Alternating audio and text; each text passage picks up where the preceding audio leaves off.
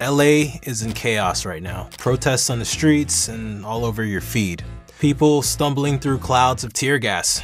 But do you actually know what to do if you're exposed to tear gas?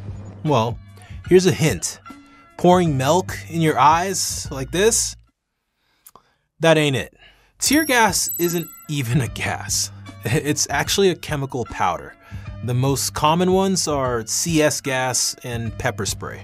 Law enforcement uses them to disperse crowds, but when these powders hit the air, they become a fine mist that's very difficult to escape. Let's clear up the social media garbage. Number one, milk does not neutralize tear gas. Don't waste your time with milk or Malox or fancy oils. There's literally zero proof that those help. Now, what milk can potentially do is provide some temporary relief, specifically from pepper spray. Number two, don't scrub, don't rub, and don't go for any hot water. Heat opens up your pores. So, what actually works?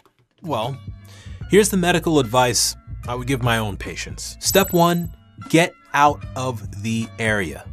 Move fast, go upwind. Higher ground is better since tear gas sinks low. Step two, don't touch your face. Step three, remove contaminated clothes. Bag them up in plastic if you can. Step four, rinse with water or saline. A lot. Blink rapidly and flush your eyes with copious water or saline. Not milk. Be sure to lean your head to one side so it doesn't wash over your other eye, by the way. Step five, blow your nose and spit. Don't swallow. And step six, take a shower. But again, no hot water. So here's the bottom line. Tear gas is especially dangerous for people with asthma, COPD, or other lung conditions. Kids, elderly folks, and anyone with a weak immune system.